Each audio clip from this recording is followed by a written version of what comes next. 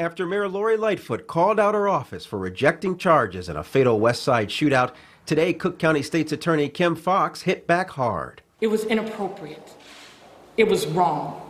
Discussing the facts of this case in the press without the benefit of all of the evidence does a disservice.